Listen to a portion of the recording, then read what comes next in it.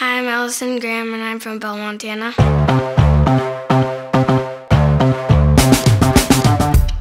She did the hoop shoot when she first turned 8, so 2 years plus the extra year with COVID, so 3 years overall.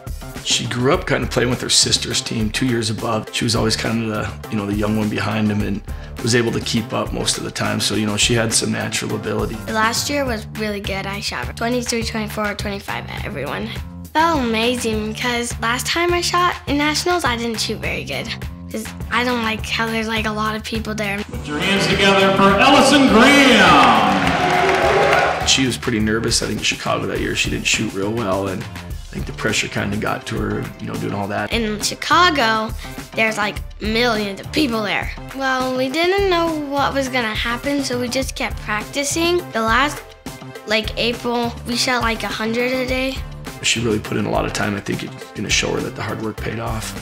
Well, I was nervous in the beginning because I was the 11th shooter, and so we had to wait for all the people to get called their names, and then we got to then I won.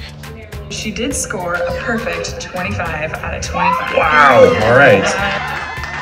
She's pretty much a go-getter, and she thrives on competition, so just having that hoop shoot and that competition piece has played into school and, coming back to Belt and playing on her teams and things like that. To never give up, and even if you lose, you just keep practicing for the next year.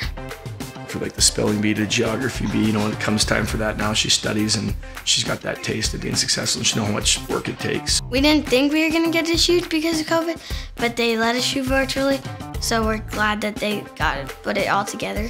You put in a lot of work and I'm very proud of you, so good job. My goal for next year is to be a 2-time national champion.